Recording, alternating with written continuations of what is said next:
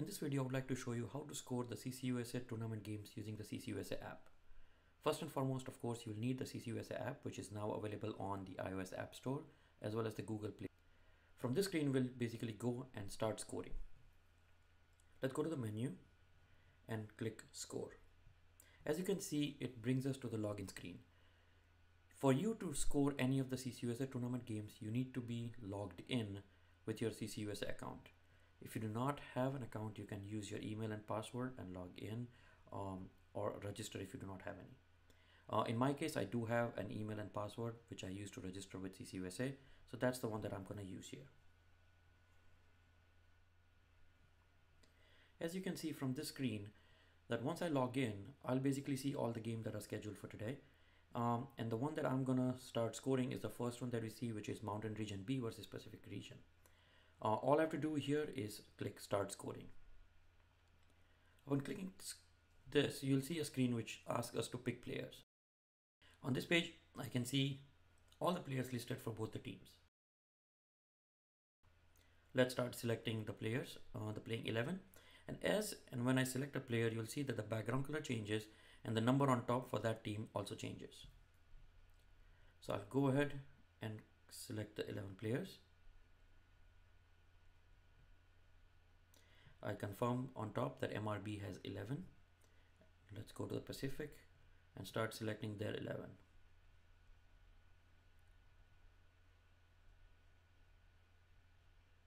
You would have noticed that as soon as I selected 11 players, the toss button showed up here. As and when you have selected the minimum number of players required to play the game, that's when the toss button would appear. And this is selected by the tournament by league admin. For this tournament, the minimum number of players for a game is 11. And so as and when I selected 11 players for both the teams, only then the toss button would show up. So now that the toss button is there, let's go ahead and click it.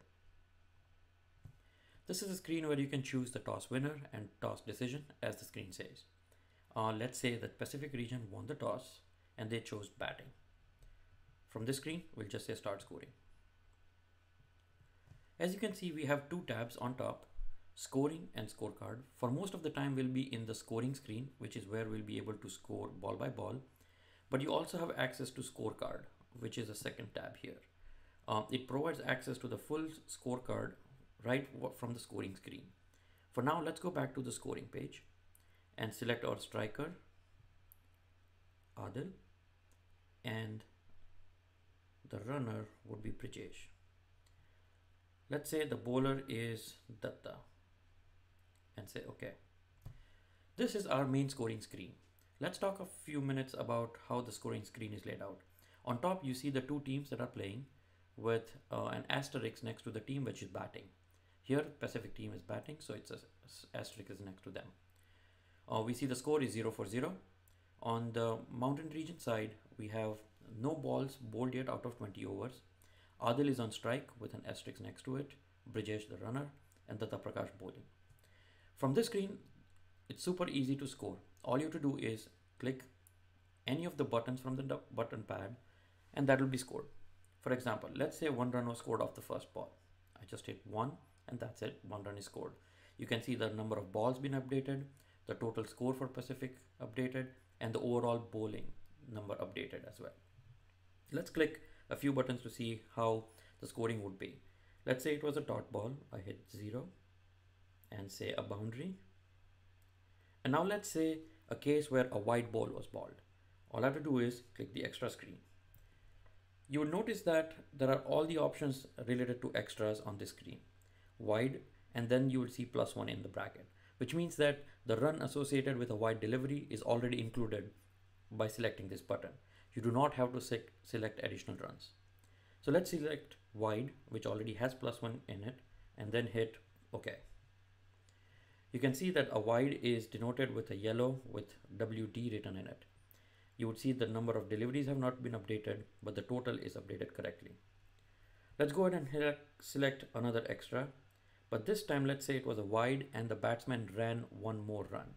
In which case, the wide +1 is already selected and I'll just hit additional 1 run.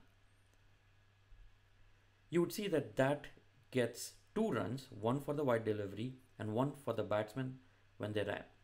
However, you'll also notice that the striker has changed from Brijesh to Adil because it automatically knows that when an extra run was run, the batsman would swap.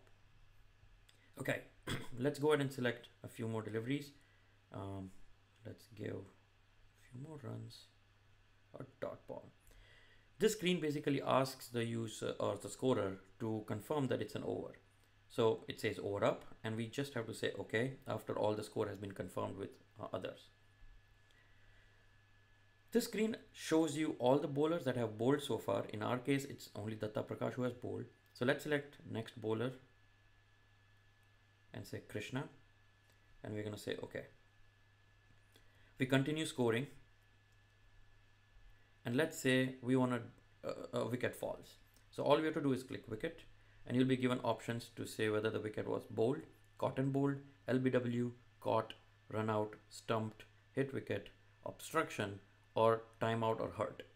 Let's say it was a run out, so we'll click run out and say the batsman out was Adil, run out by Donaki on the striker's end.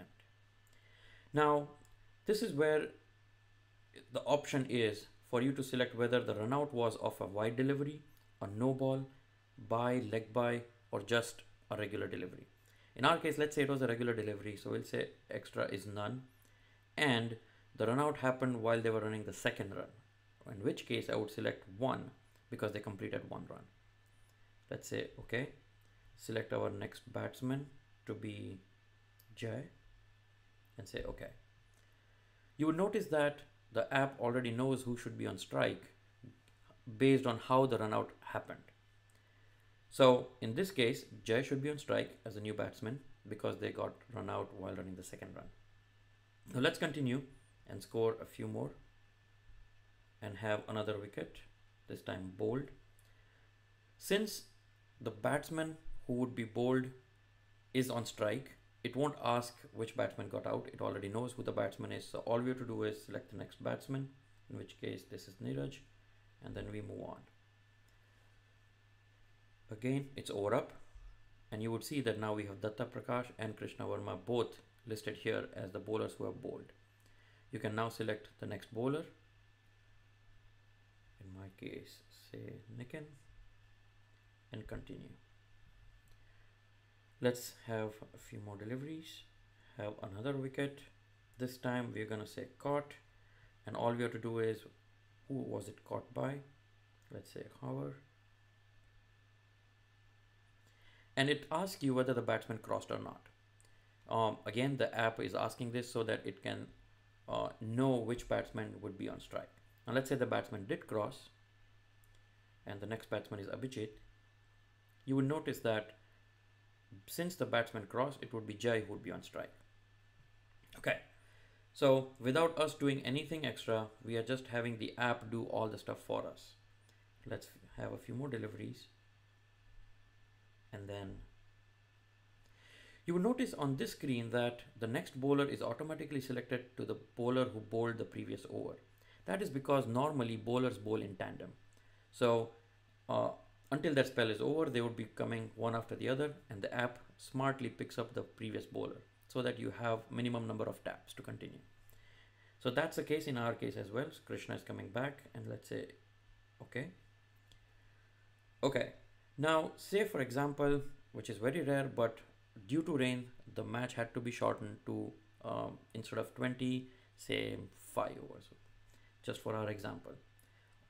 So for cases like that, where due to late start or due to rain, the game was shortened to fewer overs, all we have to do is click more, go to updated overs, select say 5 in our case, and then say okay.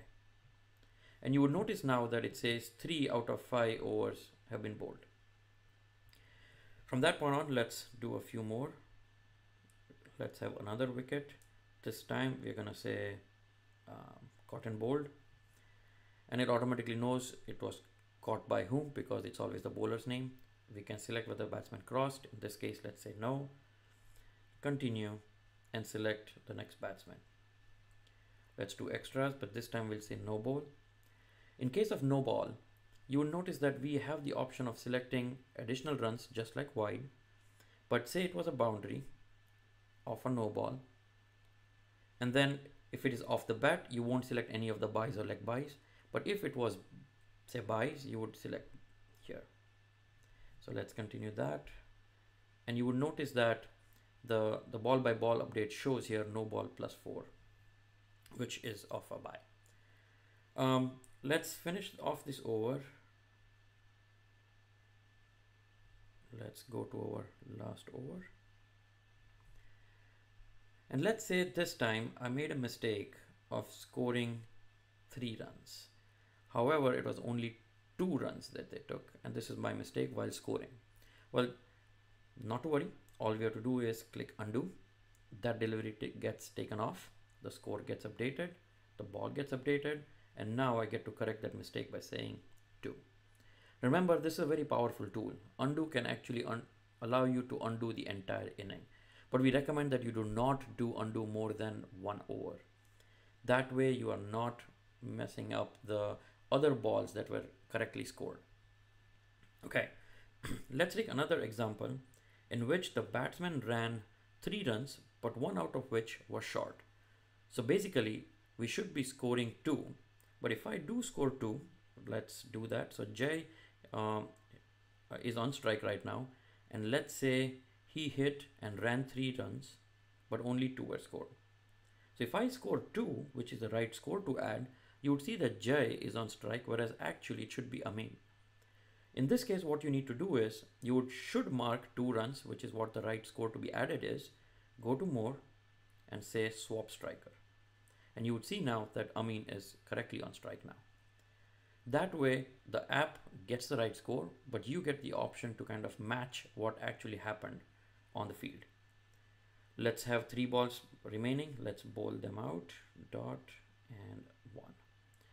This screen basically shows you the inning is up. You have a target of 47 runs in 5 overs. You can still undo and correct the last ball of the over if there was any mistake. However, once the inning is up, we won't be able to undo anything from this inning. So let's say 47 is the right target in 5 overs, and let's say okay. And you will see that now the same screen comes up again, but this time for the second inning. So I can select the striker,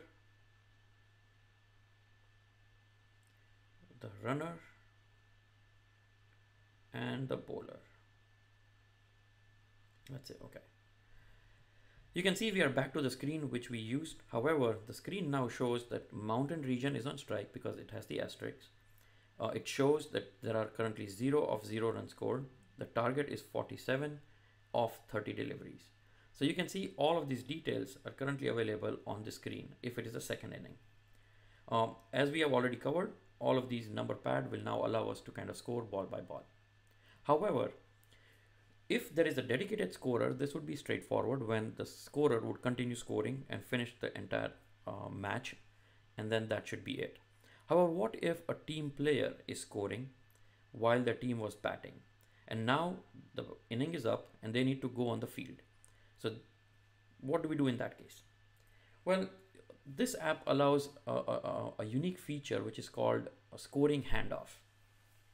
All we have to do is, you don't need to share your phone, you don't need to share your username and password with anyone else. All you do is shut off the phone, go on the field, and ask someone from the other team to score. How does that happen? Let's try to simulate that. So I am going to sign out, and I'm on the main screen now. So let's assume that you took your phone with you and you are on the field. Someone else comes in, opens up the app, sees the screen, goes to score, sees the login screen, and this time I'm going to use a different account. And this is assuming that it's a different user with a different username and password. Let's go sign in. And you would notice that the same match that we were scoring as user right now, which is Mountain Region B versus Pacific, shows that there are 2 options available for me, who is the different user. One is to copy from where the previous user left it, which is the button which says copy from user, or I can start from beginning, which says start scoring. Make sure that you do not click in this say scenario start scoring. Start scoring is when you want to start fresh from the beginning. In our case, we just want to pick up from where the previous scorer left. So all we have to do is click copy from user. And there we go. As you can see, we are brought back to the same screen from where the previous user had left. And we can continue this just like we did in the first inning. There we go. Now let's try to finish this game as quickly as we can.